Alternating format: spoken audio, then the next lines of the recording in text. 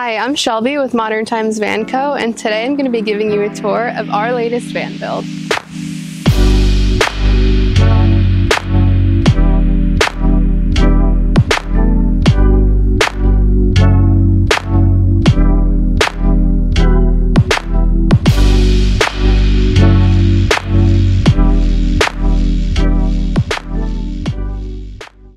So this build is on a 2021 144 Mercedes Sprinter. This is the 4x4 model as well, and this van is actually listed for sale, so we'll have the listing linked in the description as well. We'll get to the exterior a little bit later, but for now, come on in. So our main goal when designing this van, we wanted to fit every luxury you would need to be comfortable while fitting it into the compact 144 wheelbase. So up in the front here, we have our dual swivel seats. These are leather seats as well, and they're actually heated, which is really nice. We have our Lagun table here. So this front area seats 3 to 4 people comfortably. It's nice to have a little lounge space in a van where everyone can hang out. And this space we designed to act as an office area. So we have the desk here that swivels around. We have an outlet on the side of the bench here. We also have this reading light. So this light is dimmable. It moves around, and it also has a USB port so that you can charge your phone here. So behind me, we have a window as well. So we framed this out, has a nice little windowsill. It really just tops off the office space so you could have a view whenever you're sitting here working on your computer. And then behind me, this is one of my favorite design features of the van. We chose to do a micro slatted white oak wall, and you'll see the white oak carries up into the ceiling as well. I really like this because the white oak brings so much warmth to the van, makes it feel really cozy in here. When designing vans, we like to make each area multi-purpose as much as we can. So this bench here actually has a seatbelt so that a third passenger can travel safely back here. This bench also is on heavy-duty slides, so it pulls out. There's little legs that you attach, and it flips down and it forms a secondary sleeping area, which is perfect for anyone who's traveling with you or a child. So the full length on that bed is 5 feet long. So up here we have our headliner shelf, which is really nice to maximize the storage space. We like to store bedding, pillows, window covers up here, and we also upholstered the bottom with this nice pleather fabric to match the interior of the cab. So that looks pretty seamless. More on the storage over here. We have 2 upper cabinets here, and all of our cabinetry is on gas struts with heavy-duty magnets so that it won't open up when you're driving. We have more storage in the bench as well. We have 2 additional drawers down here. This acts as a dresser. So we covered the outlet that's back in the office area, but we also have an outlet here for the kitchen area. So this has 120 volt plugs, USB, and Type-C. So you can charge any type of device here. We also have a little cubby down here for storing shoes or anything extra you may be carrying around. It's nice to just have any extra little storage compartments. And down on this side, we have our diesel heater display. So this here turns on the diesel heater, and the air blows out of here. So this taps right into your diesel tank. You don't have to fill it up or do anything. You just press the on button. You can run it all night, and it will keep you super cozy in the winter. All right, so over here we have our kitchen unit. For the countertops, we chose to do solid surface. We really like working with solid surface because it's durable for the vans. It looks like stone, but it wears a lot better. So we have a little pop-up countertop here. This really maximizes the workspace that you have. And then you'll see we also have the sink cutout here, so you can just easily move your faucet to the side. Now you have all this area to prep your food. So here we have our 2-burner induction cooktop, and this is flush mounted into the countertop. Looks really sleek. Over here we have our sink. I believe the sink is 15 by 17. It's really deep as well. It's in a nice gunmetal color. And we have our matte black faucet. So as for storage in the kitchen, we have this drawer here that would make for a nice silverware drawer. All of these cabinets down here also have the locking mechanism so they won't open when you're driving. And we opted to use these sleek matte black low profile pulls. So they're pretty out of the way. You're never gonna bump into them. And underneath the sink, we have wide open storage down here as well. And we also have our water heater timer switch. So we like putting those in the van because you don't need to go to the back to turn on your water heater. You just turn that dial to however long you need to use the water, and it will shut off for you when the timer's up. So down here we have our 12-volt Dometic CRX 1080 fridge and freezer. 2.6 cubic feet in here. And it's nice to have a place for ice cream and ice to go in there as well. So over here we have our control panel. This is where you'll find all of the switches for the van, as well as information about the water and the batteries. So up top here we have our inverter switch. This turns on all of the 120 volt power in the van, and it allows the outlets and the stove to work. Here we have our 3 zones of lighting. We really like to have 3 different zones all on dimmer switches so that you can set an ambiance for any time of the day. We have our overhead lighting, our under cabinet lighting, and our toe kick lighting as well. Then here we have our water pump switch, so this turns on your water. We have our water tank level, so this tells you how much water you have in your tank without having to go back in the garage and check. And then we have our Victron battery monitor. So this here will tell you the voltage of your batteries and how much batteries you have left.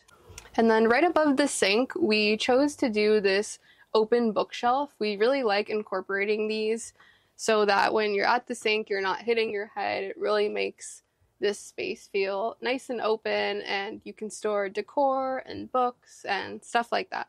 So we really like incorporating these into the van. And also having the light underneath, it's a really nice design feature. So over here we have our full-size shower. So this is definitely a luxury to have, especially in the smaller wheelbases, but this is something that we like to incorporate just so that if you're traveling with someone, you can have some privacy when you're using the bathroom, and it just also makes it a lot easier to rinse off. So we have our light switch up here. This controls the overhead lighting and the shower. We have our tile accent wall here, some nice hexagons. So since this is a 4x4 van and we assume it will be off-roaded, we chose to do flexible PVC tiles so that they'll never crack or fall off. So these aren't going anywhere. And then up here, we have our detachable Delta shower head. This has a couple of different settings, and it's nice. It has this little magnetic dock so that you can take it off, use it, put it right back up. And that's in the same nice matte black finish. We like to use that finish throughout the van. And last but not least, for the shower also houses our cassette toilet. So you can choose to leave it in when you're showering, but it's also super easy to be moved out as well since they're pretty light. We also always like to incorporate a Nautilus door in our showers because they take up no space, they're self-cleaning, retractable. They make for a really clean look. So we have that here, and we also framed out the shower with this nice archway. I think it gives it a really nice touch and just fits the space really nicely in here. All right, so back here we have our fixed bed. This is almost a queen size bed, and this is a 5-inch memory foam mattress. So we created these upholstered bump outs here to really maximize the sleeping width. So since we created these, the sleeping width is now 6 feet. So someone who is 6 foot could comfortably sleep here. Overhead of the sleeping area, we created this modern nightlight. We figured a nightlight overhead is perfect we have the dimmer switch right here, so that when you're laying in bed at night, you can have a nice reading light without having to get up and turn off all of your other overhead lights at night. Over top of me here, we have our Dometic RTX 2000. This is a 12-volt rooftop AC. It is a super low power draw, and it works super well. We're located in Florida, so you definitely need one of these, and it's super nice to have in your van. So this will definitely keep you cozy wherever you're traveling. And as you can see, we have 2 rows of cabinetry as well. So a ton of storage back here. Just really nice to have to store all your clothes, all your belongings. These are all on the gas struts as well with the magnets. So there's no shortage of storage in this van. So in the sleeping area, we did not forget about the windows back here. So rather than doing fixed glass on the rear windows, we chose to do these windows that slide open here for ventilation. So you can slide open the glass. You can also slide open the bug screen there. So these will create a really nice airflow at night with your max air fan. It will pull the air through if you ever don't want to use your AC. So we also chose to do dark door panels back here just to make the bedroom area feel a little bit more cozy rather than bringing the white all the way back through. I really like how it just kind of closes this off. And then you have 2 windowsills here as well, which is nice to just put your phone on at night. All right, so moving on to the back of the van, we have our spacious garage area here. This side over here houses our electrical bay. We have 680 amp hours of lithium power in this van, paired with a 3000 watt inverter. We have our solar charge controller here, which links up with the solar up on the roof. We have 350 watts of solar on this van. And then we also have our 60 amp alternator charger. So with all of these things combined, this van is always going to have plenty of charge. But in case you ever do need to plug in, we do have a shore power charger as well. But none of our clients normally ever need to plug in. These vans are pretty much made to be off-grid for as long as you want them to be off-grid. So over on this side, this is where all of our water components are housed. We have a 30-gallon freshwater tank. We also have our 2.5-gallon electric water heater there. Like I said, the switch is up front, so you never have to come back here and turn it on. And then we also have an outdoor shower there, which is super nice if you ever just want to hose off out here without getting into the van. You can just rinse off your feet, rinse off your pets. Another few cool things that we have back here, we actually have 2 outlets. So we have an outlet over on this side. We also have an outlet over here. So if you ever have any toys down here that need to be charged, you can just plug them right in. You don't have to run a cord all throughout the van, which is a really nice feature. We also have our water fill port here, right on the side of the bed. And then over on this side, we have a light switch. So this is our garage light. You flick that on at night. It illuminates the entire garage, which is a really nice feature, so that you can see everything that's down here. You don't have to be fumbling around with a flashlight. So we really tried to cover all the bases with this garage. So that pretty much wraps up the garage area. We just wanted to make this garage as spacious and open as possible so you can fit all of your necessities back here. We wanted to incorporate the outlets and the lights just so it's super user friendly. All right, so moving on to the exterior of this van. So this van is painted in a super awesome blue color, which is nice, to something different than the white that they come in. We also have flatline Vanco side steps. So the 4x4 vans are a lot taller, so it's nice to have some help getting up into these vans. As for the tires and the wheels, we have BFG all-terrain tires with method wheels.